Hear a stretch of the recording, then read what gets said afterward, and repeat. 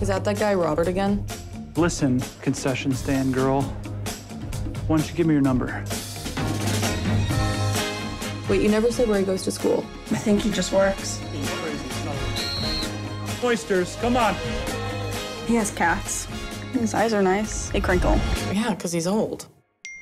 I think I really like him. As promised. I'm not saying I will have sex with him, but I think he would like it. Why are we having this conversation? He's a terrible kisser.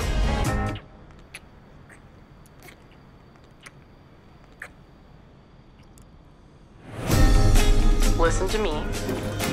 Call it a night. Hey, do we want to do this?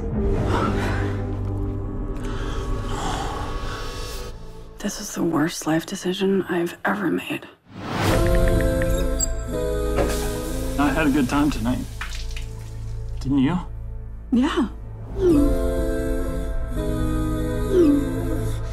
So what was his go-to move? The reverse squatting cowgirl? Were his cats at least cute? I never saw them. Uh-oh. Why lie about having cats? Because liking cats makes a guy seem non-threatening. Harmless.